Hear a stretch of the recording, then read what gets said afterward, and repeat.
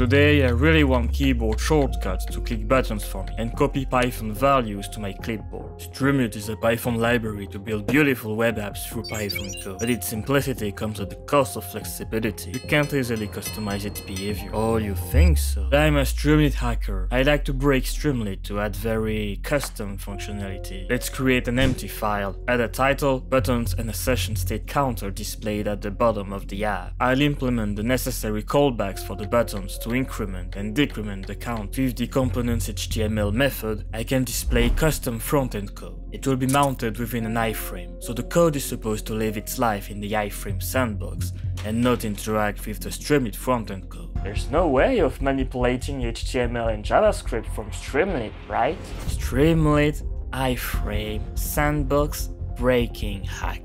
Streamlit has lifted just enough iframe policies that I can use JavaScript to break outside of it. Let's create an external index.html file, read it in the Python script and pass it into components.html with a size of 0. This will load the HTML snippet to ship custom JavaScript code outside the iframe sandbox. My plan is to attach keyboard event listeners to the main document and simulate button clicks in case of an event. Hey, why aren't you saying anything?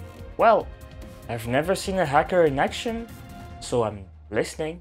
In the index.html file, open a new script block and immediately break out of the iframe. To prove I have access to the Streamlit frontend, let's give different colors to each button. Query the main document for all the buttons. By investigating the HTML code in my browser DevTools, I noticed Streamlit buttons are contained in div blocks with the stButton class. Let's just check we got the buttons by logging them to the DevTools console. And there they are, in the console tab of DevTools. I can hover them to check they are correctly defined. Now I can extract each button into a variable. I can query the button array by the inner text. And I can style them independently. Here's a red hue for the decrement and a blue hue for the increment. Time to attach my keyboard event listener. Perfect. I can now edit the counter through the arrow keys. Way more useful than using that stupid mouse. Why are you talking about hacking anyway? I just use pynput or pyperclip and job done.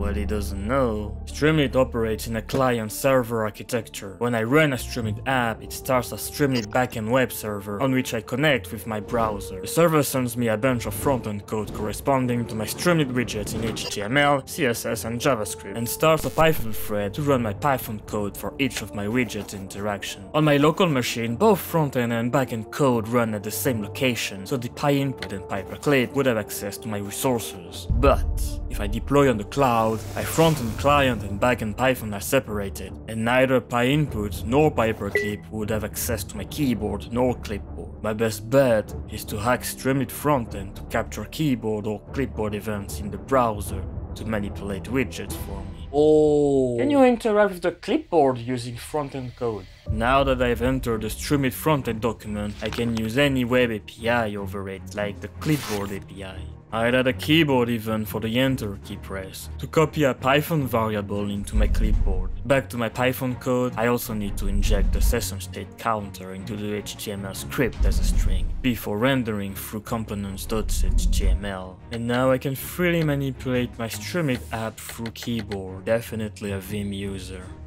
Wait, I can copy in the clipboard, but why not read from the clipboard?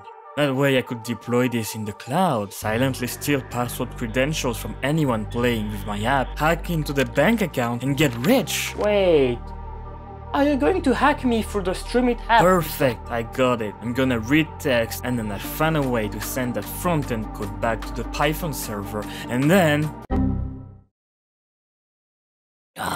browser security. Well, at least I can manipulate the rendered Streamlit HTML by injecting JavaScript from an iframe. If I can see the Streamlit HTML, can I export the rendered HTML as PDF?